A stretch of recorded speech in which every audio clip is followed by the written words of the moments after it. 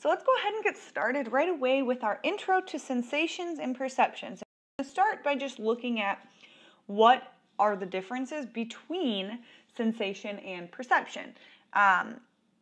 Intuitively, a sensation is the process by which our sensory receptors and nervous system receive and represent stimulus energies from our environment, right? That's a pretty long-handed way of saying, like, what are you actually taking in, right? How does our body see things? How does our body hear things? Like, what is the actual, like, stimulus that's coming from our environment, right?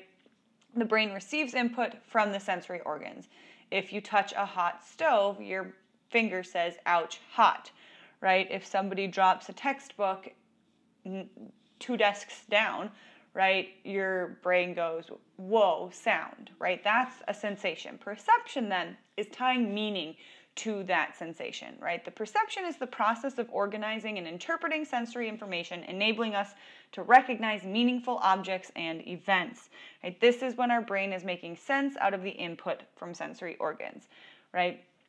So when we attach meaning to those sounds, right, instead of the textbook dropping and our brain saying, like, oh, that was a loud noise, we say, I'm at school, we're working with textbooks, somebody dropped their textbook, right? So we have sensation and we have perception. We're going to look, just kind of start this conversation by watching a quick video of a kid named Ben Underwood, who has been blind since he was very, very young, and he has learned to use his ears and his auditory system to actually see the world around him by using echoes and sonic.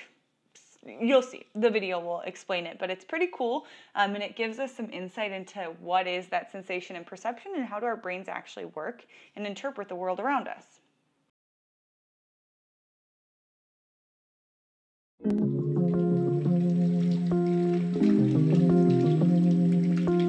Ben Underwood is blind.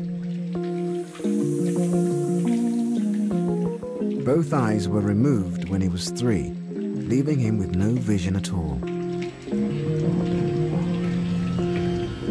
So how on earth does Ben do this?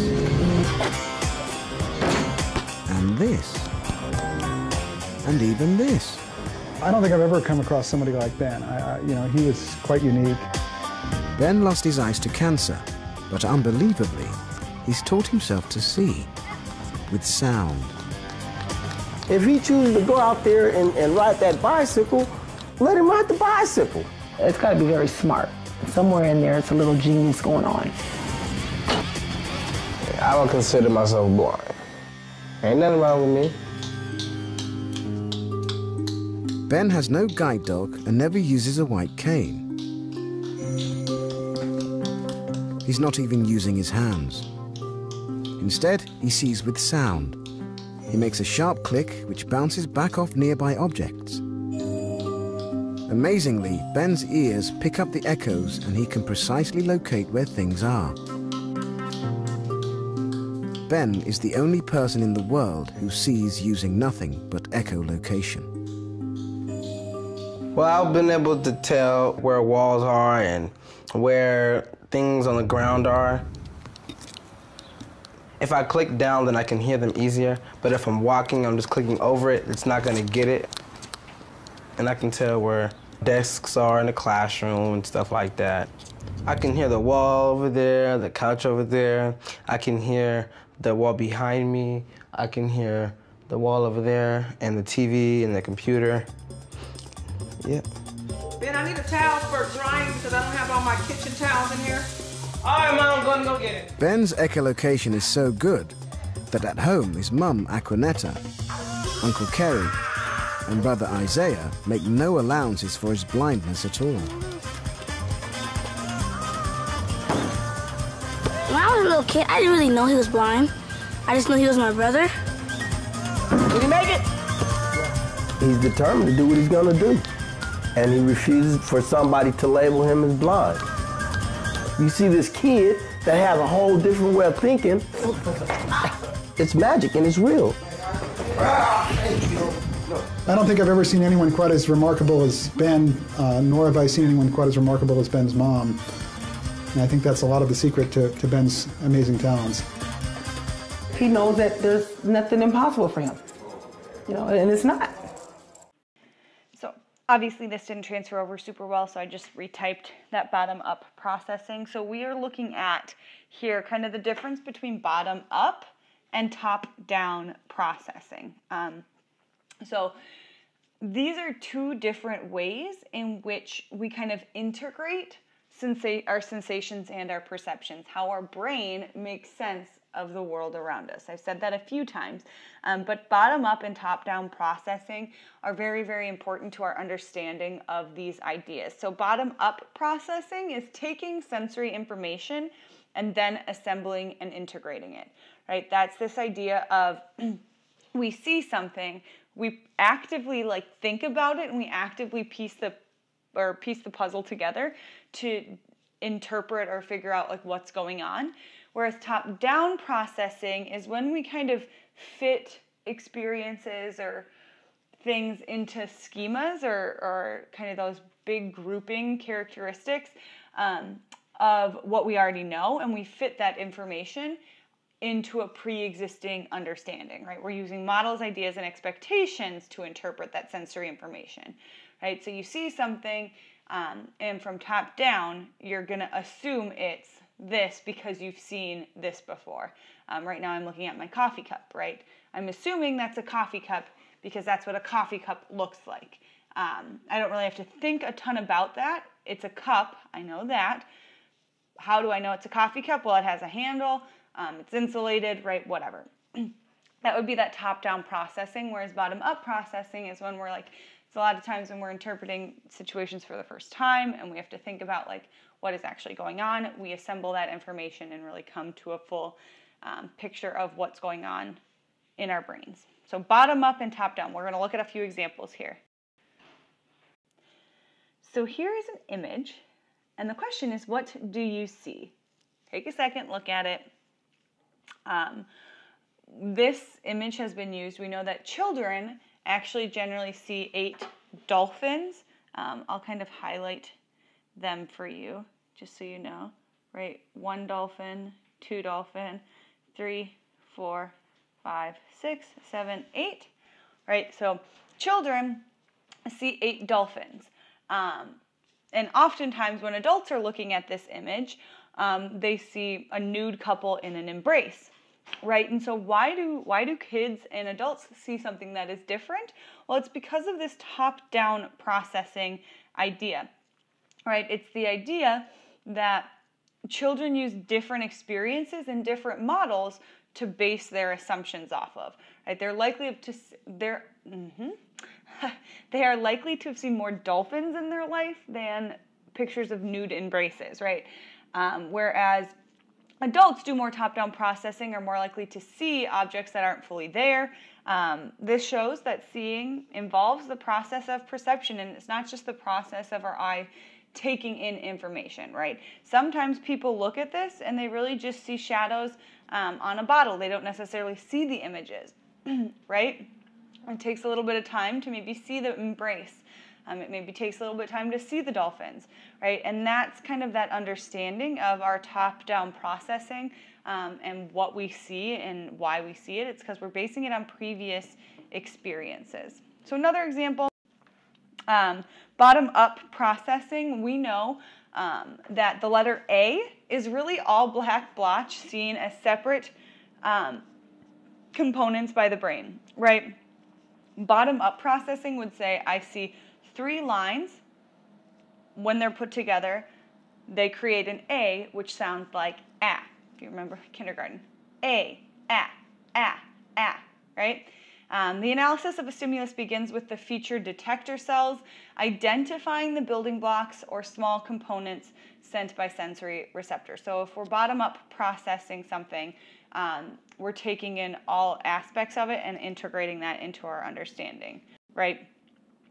So when we think about how that is different from top-down, right? Top-down processing occurs when we construct perceptions, drawing on experiences and expectations, right? We've all read a lot. we know what an A looks like. We don't have to like interpret the A as 3 different lines and integrate that into our understanding of an A. We just assume it's an A even when it's not fully an A here, right? Like here you see like the cat.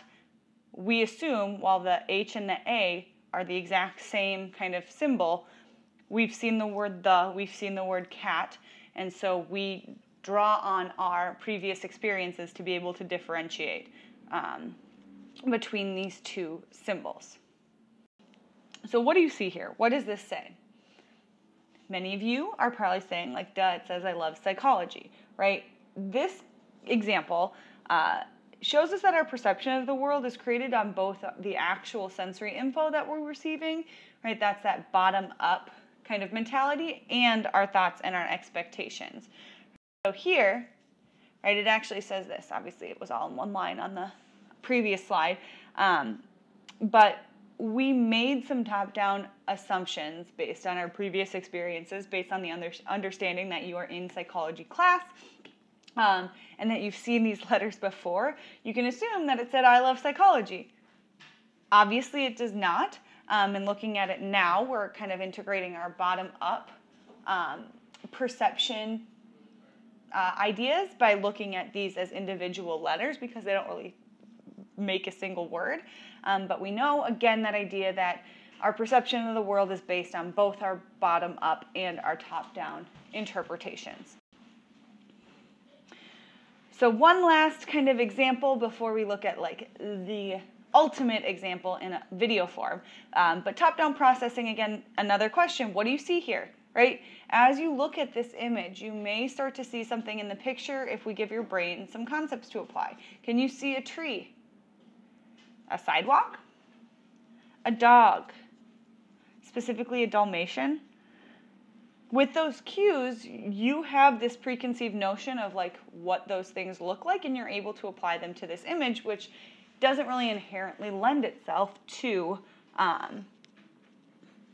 like an actual image. So right here, you see our tree is kind of over in this area, right? Our sidewalk is kind of walking this way.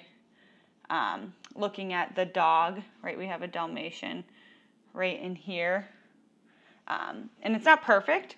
And even when I highlight it, it kind of like goes away. It's even harder to see almost when I highlight it. But we are able, our brain is able to use that top-down processing to make some of those inferences. Said the pinnacle of all top-down, bottom-up processing ideas is going to be shown in this hollow face illusion. So I'm going to let you watch it and then we'll talk about it real quick.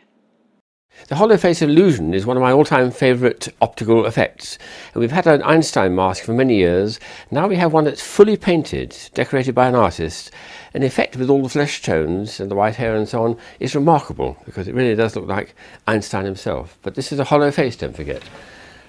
Here's the piece being turned around very slowly to show that it's hollow that side, and then this side is all in grey. You're not supposed to see this side. Normally it's just the back of the mask. We keep turning around, and this nice effect here as he suddenly pops out to you, because although it's a hollow face, he's going to suddenly pop in your imagination to be a full face. An effect like that also, which is very remarkable, is when you tilt the piece back and forward like that, you get some very, very strange effects of the head tilting upwards and downwards, and the eyes seem to follow you up and down. And now if we just leave the mask on the table and move the camera, you'll get some very interesting extra effects as well. Hollow face illusion.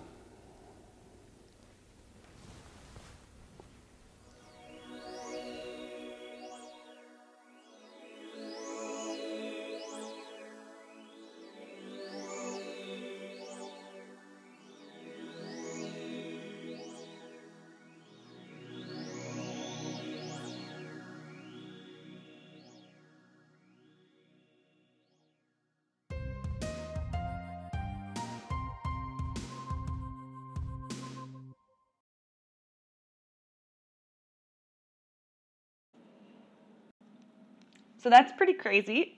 So obviously this is our brain kind of in conflict with one another. This is an example basically of our top-down thought processes auto-correcting our bottom-up thought processes, saying it's concave, right? Our bottom-up processing is telling us it's concave. We see that it's concave, but our top-down processing is like, no, that's weird. That's just a face. That's just a drawing of a face in 3D, right? It shouldn't be concave because that's not the norm. And so our top-down processing autocorrects for our bottom-up processing, and then obviously as they turn around and you kind of see that, our brain starts to adjust to the understanding that this is in fact a hollow concave face. So that one's crazy. Just a couple of the optical illusions talking top-down, bottom-up. We have a bunch more to get through, so let's continue on our merry way. So today's intro, we're really just going to focus on sensation. Tomorrow you're talking vision, and then the perception piece of things. But when we're talking about sensation, we can see this process as basically 3 steps, right? We have reception, transduction, and transmission. Right? Reception is the stimulation of sensory receptor cells by energy, whether that be sound, light, heat, whatever it might be. That's like our receptor cells taking in some sort of stimulus, right? That's reception. Then we see transduction, which is the transformation of this cell stimulation into neural impulses. So that's like the actual sound coming into our ear and starting kind of that neural impulse, that action potential, the actual like firing of neurons to get to the brain for us to then transmit, or this transmission process which delivers the neural information to the brain to be processed, right? So reception, transduction, and transmission. With that said, there are terms that we need to recognize as it pertains to sensation. And the first one is the absolute threshold. And this refers to the minimum level of stimulus intensity needed to detect a stimulus half the time. So if you've ever, like, actually I think you all have to do this, like at the nurse's office when you have to like listen for a beep in your headphone, or in like they have those big old headphones like this picture showing, and they play a beep and you have to like raise your hand when you hear the beep in each ear, right? That's testing your absolute threshold. Refers to the minimum level of stimulus needed to detect that stimulus half the time. So how loud does a beep need to be for you to be able to actually perceive it and actually recognize it 50% of the time, right? Anything below this absolute threshold is considered subliminal, right? So subliminal meaning like under our own recognition, right? The sound might be there, but we aren't recognizing it. So absolute threshold is the minimum level of intensity. So this is going from nothing to something. When do we go from nothing to something? I'll reference that again because that's in contrast to difference threshold, which we'll look at in a second.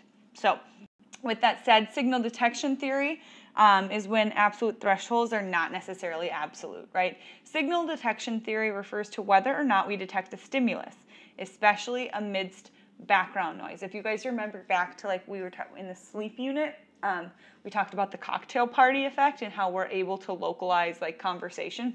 Even in a really loud environment, we're able to pick out one thing to listen for, right? That's that cocktail party effect.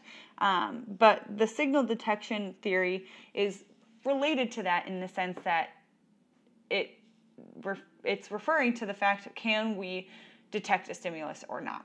This depends not just on the intensity of the stimulus, but on psychological factors such as person's experience, expectations, motivations, and alertness, right? A lot of times people say that I have like really good hearing, or I'm really able to like pick up on extraneous conversations, like while I'm having a conversation with my husband at a restaurant, which has been a while, right? And I can hear what other people are talking about. I attribute that to the fact that I'm a teacher. I'm doing that all the time. I'm listening to 14 different things.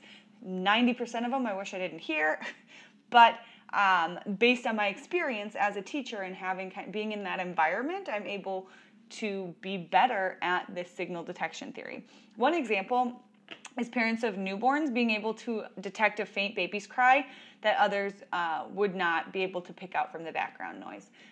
So myself, not having children yet, right? I'd not be as quick to pick out a baby crying in like a big party setting at a restaurant, whereas somebody who is a parent of a newborn would be very quick to perceive that. So that's your signal detection theory. So when we're talking about subliminal detection, right, we have our understanding of absolute threshold when we go from 0 to something.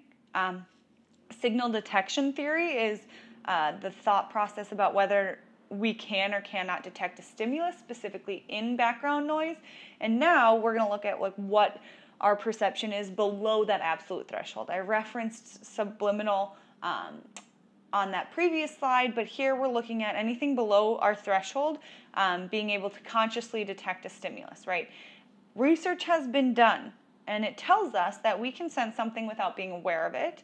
And it also tells us that we can be briefly primed but not enduringly influenced by subliminal stimuli. So the research component of this, the experiment that was done, if you look on the right side here, where there's these two images, basically what happened, people were sitting in front of a screen, right, and they were flashed the top photo, right, that had just like neutral colored dots on the right side and a nude picture on the left side. They were flashed it in such a short, like little amount of time that they wouldn't have been able to tell you what they saw or if they saw anything.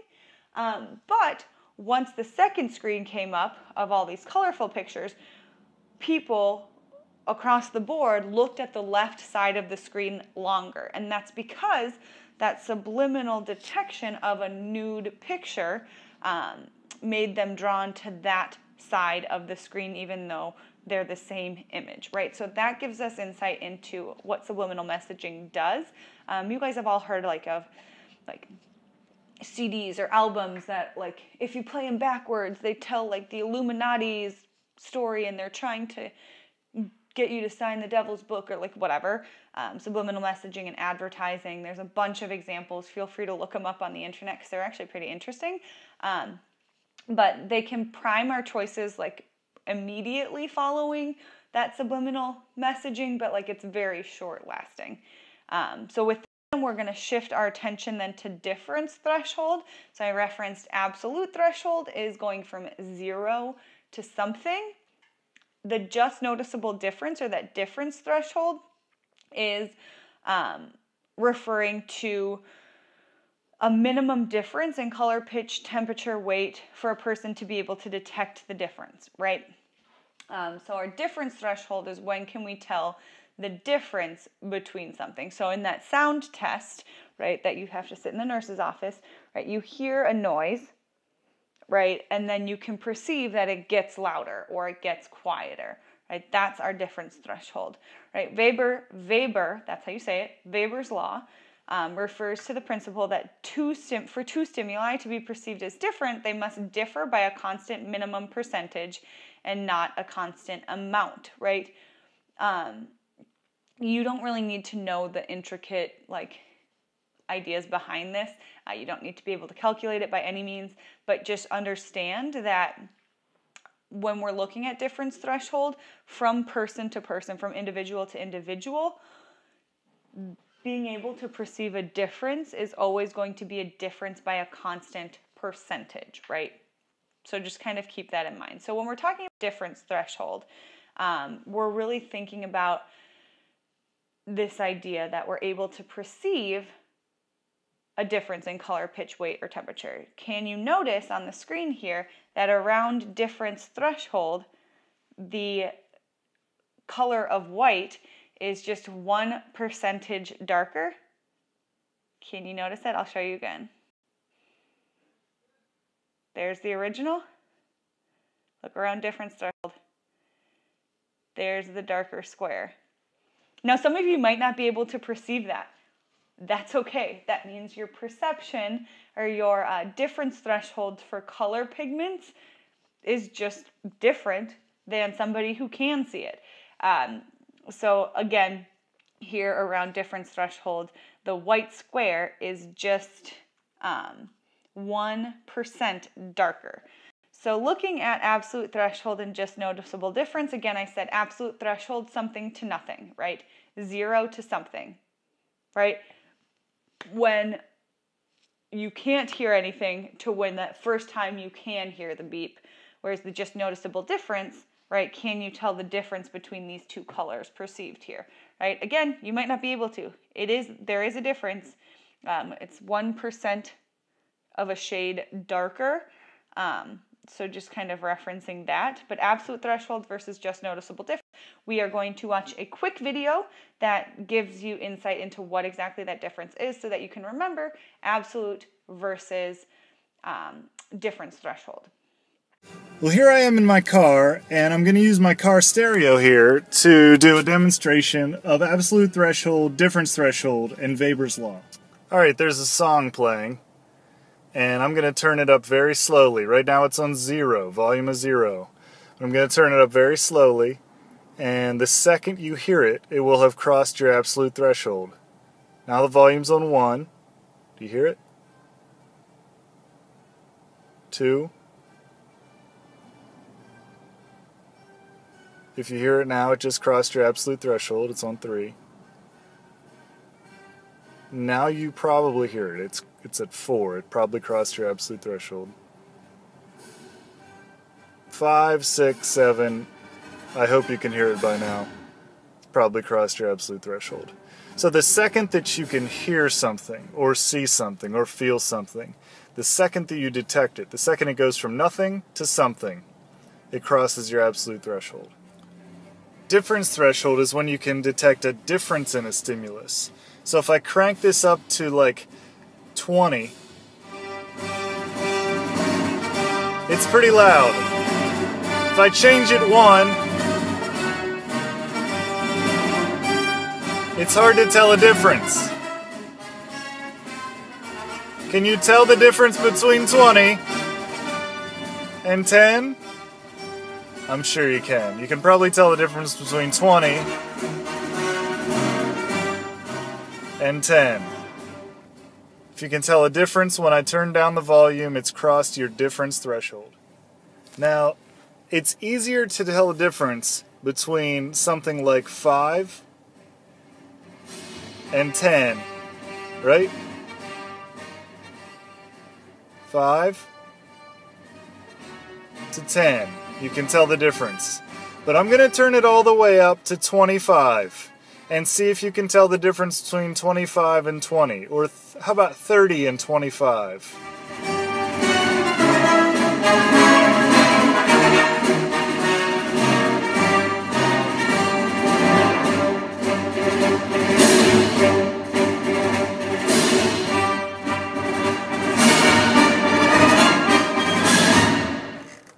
Harder to tell the difference when a stimulus is really loud or really bright in terms of light or really smelly in terms of smell. Well, here in terms of sound, it's harder to tell the difference between 20 or 30 and 35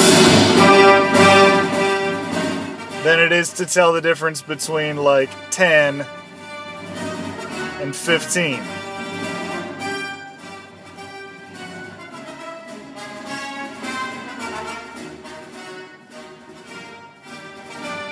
Easy, right? Now 30 to 35.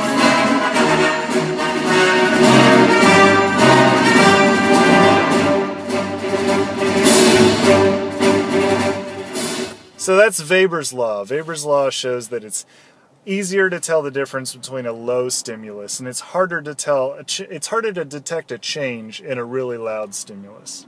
There you go. So one thing to think about as we're talking about perception and like our ability to perceive different stimulus is this idea of sensory adaptation. Hopefully that video kind of showed you the difference between absolute going from 0 to something and difference threshold, the change between two stimuluses. Sensory adaptation is the idea that we're able to detect novelty in our surroundings. Our senses tune out constant stimulus, right?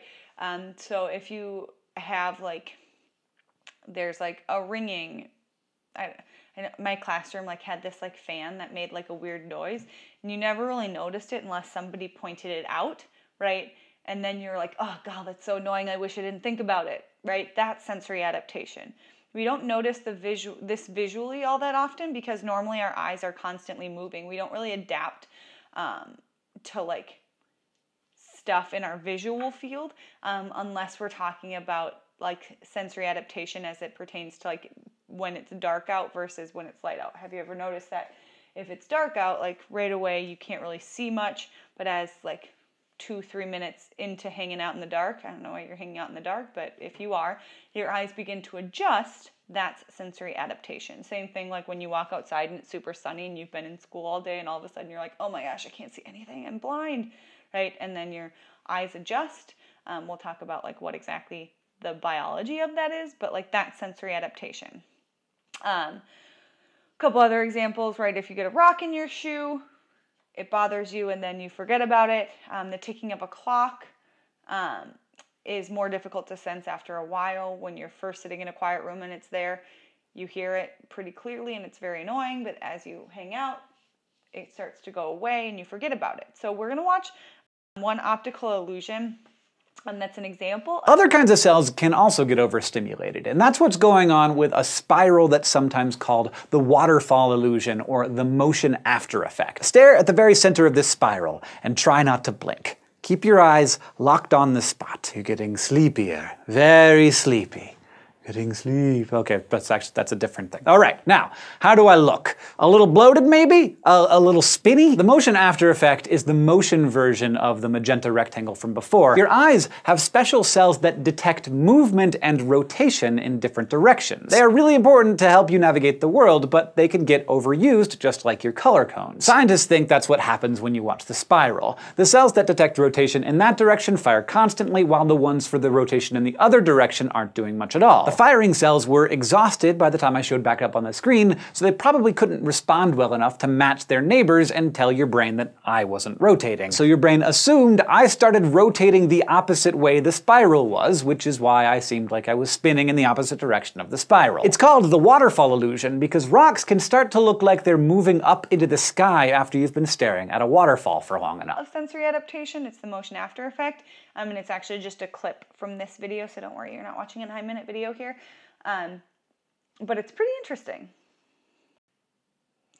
Right, so this is just like one example, and it's not like specifically pertaining to sensory adaptation, but it is, in a sense, showing us that like our brain adjusts to that rotation, our brain adjusts to that movement, so that when we see something standing still, our kind of top-down processing continues to see the screen turning in a circle, right? That's our example of sensory adaptation here. So we're going to move on and look at perceptual sets, look at some optical illusions here moving forward, and then we're going to talk about how attention impacts our sensations and our perceptions, which is a pretty fun little bit. So here we go. Perceptual set is what we expect to see, and that influences what we actually see. So perceptual set is an example of top-down processing, right? So here, looking at these two images,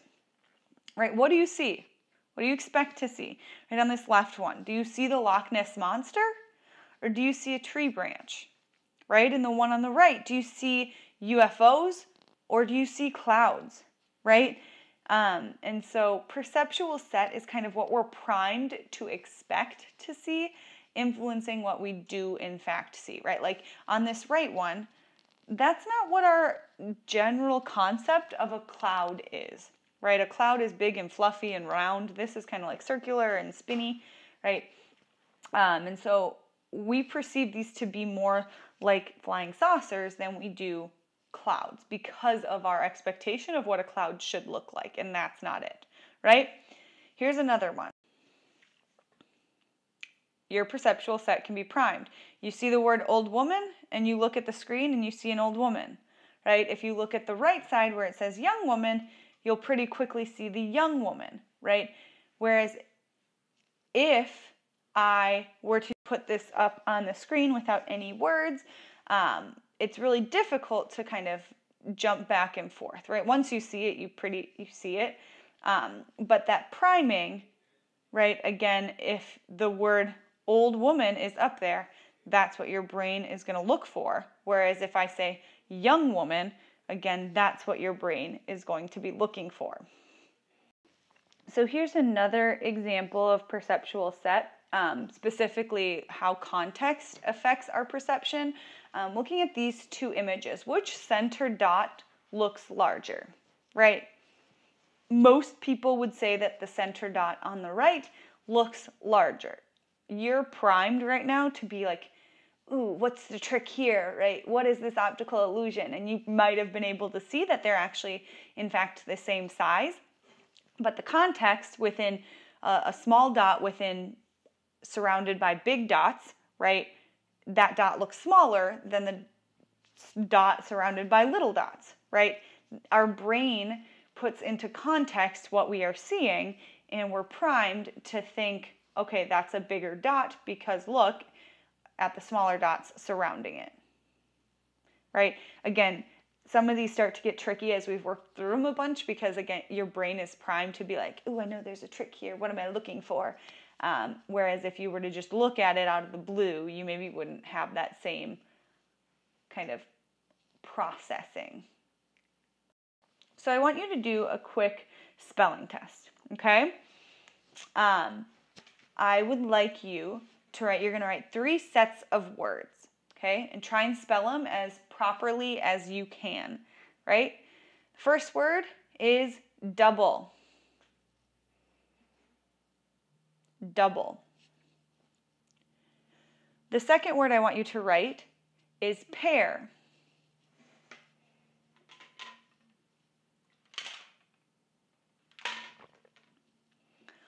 The third word I want you to write is apple. Apple. The fourth word, pear.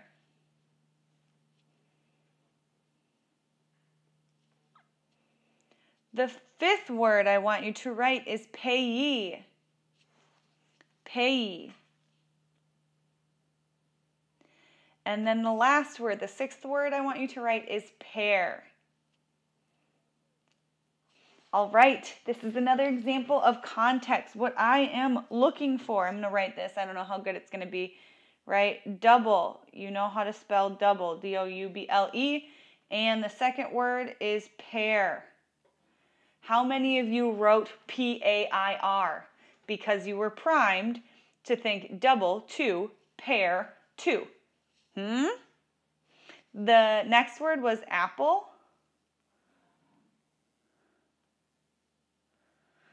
And then I said payer, pair. I'm looking for the word payor, pair, right? And that's not to be confused with payee. That might have been a tricky one. And then the last word was pair, right? So there are obviously multiple ways to write pair. Pair as in like the fruit, pair as in like 2 things, and pair as in like somebody who is doing the paying. But because of the context and because you were primed, right, with words before, double would make you think 2 things. Apple might make you think like a fruit, pear. And payee might make you think like, oh, payer, payee and payer. But that wasn't exactly what I was looking for. Again, just a little trick, context. Gotcha. No, we just talked about that. Sorry, I messed it up. So here we go. We're going to talk about emotion just real quick and then look at attention. So effects of emotion, physical state, and motivation on perceptions. We have done experiments to find that destinations seem further away when you're tired. A target looks further away when the crossbow is heavier. A hill looks steeper when the heavy backpack or a sad music or when walking alone, right? Something you desire always looks closer. So like our psychological inclinations in our own perceptions do genuinely change what we are envisioning within the world. So if our backpack's really heavy and they tell us to run to some place that we can see, we perceive that to be further away than if we don't have a backpack on. And that's just kind of based on our psychological putting all of these together. So we're going to shift our attention to attention. Woohoo! Actually, this is very fun. This is like one of my favorite things in psychology. So here we go. We're going to look at divided attention and the Stroop effect. We're going to talk about inattentional blindness and change blindness and how these all relate to our understanding of perception. So the first thing is divided attention. Divided attention occurs when mental focus is on multiple tasks or ideas at once. This is also known as multitasking, and individuals do this all the time. You are probably doing it right now. You're listening to my lecture, maybe taking notes, maybe like checking your Instagram or whatever. But research has been done, and it has been proven that multitasking, nobody is good at it. You might be like, I'm a brilliant multitasker. They've shown that women are actually better than men at multitasking. They perform all the tasks better that they're doing at the same time, but they are still performing at a lesser level than they would if they were focusing on just one or the other. So you might think you're doing an okay job at multitasking, but research has shown time and time again that we as human beings, our brains are not good at this action. We can't multitask. And so what we're going to look at is this idea of divided attention, and the Stroop effect and the Stroop test is a fun little way to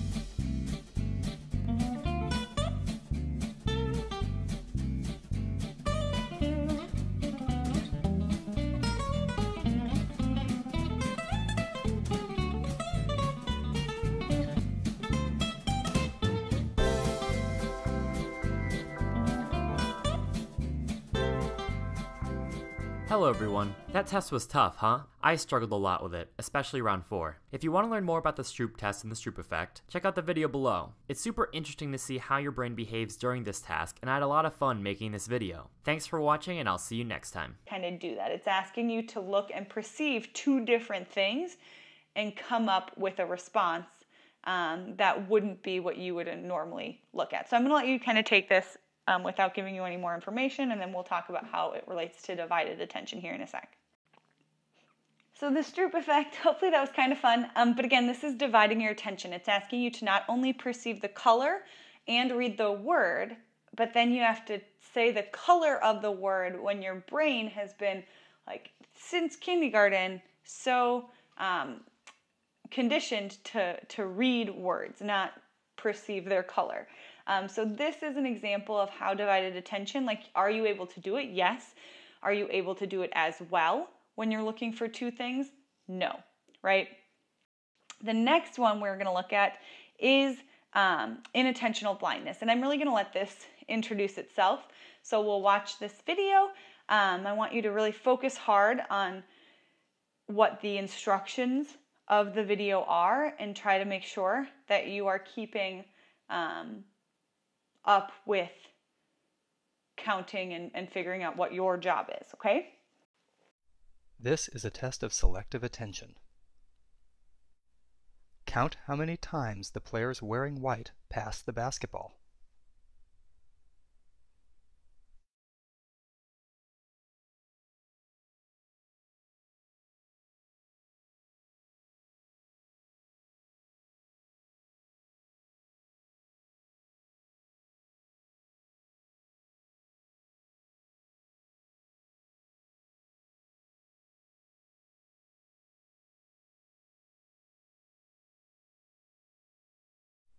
How many passes did you count? The correct answer is 15 passes. But did you see the gorilla?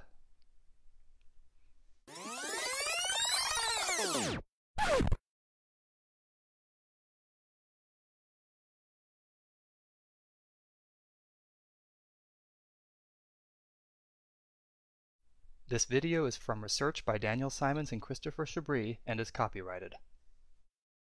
It is available for use in talks, training, and teaching on DVDs from VisCog Productions. Learn more at theinvisiblegorilla.com. This one's fun.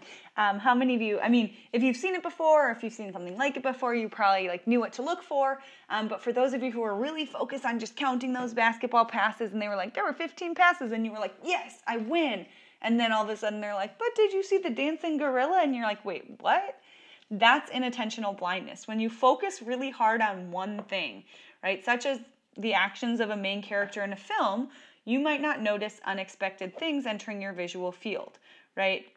One of the primary reasons that we fail to notice things like obvious bloopers in movies, for example, is psychological phenomenon known as inattentional blindness. So, like, if you've ever seen the shots in movies where, from the front, I saw one just the other day on TikTok from Gossip Girl, when Serena, who's played by Blake Lively, is looking all fresh and fancy in her little dress, stands up and is talking to somebody, but then the attention shifts to the other character and the screen films back and you see she's wearing sweatpants 1 second and not sweatpants the next. It's pretty funny, right? Another example is if any of you are Game of Thrones watchers, at one point in the film, or at one point in the series, Khaleesi, or the blonde girl down in the front, had a Starbucks coffee cup, and the internet went crazy, but nobody really I mean, I didn't notice it when I watched it because I was so focused on the conversation going on in the left of the screen. That's inattentional blindness. And with that, then, we have one more concept as it pertains to attention to look at, and that is change blindness.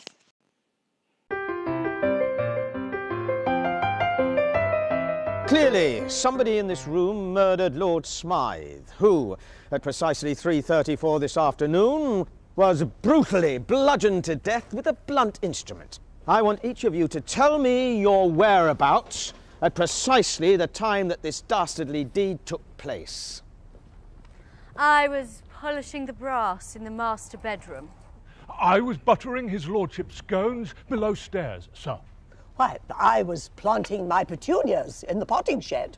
Constable, arrest Lady Smythe. But how did you know? Madam, as any horticulturist will tell you, one does not plant petunias until May is out. Take her away. That's right, madam. It's just a matter of observation.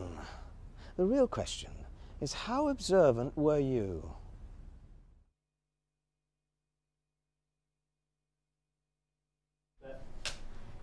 And action. Clearly, somebody in this room murdered Lord Smythe, who, at precisely 3:34 this afternoon, was brutally bludgeoned to death with a blunt instrument.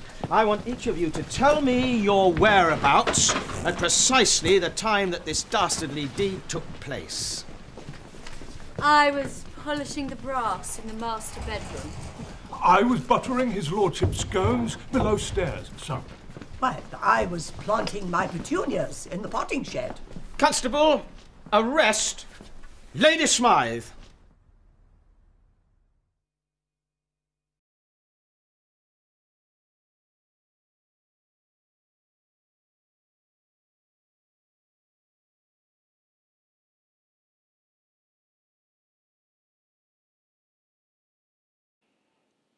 Did you get it? Did you see all those changes? Were you like, no way?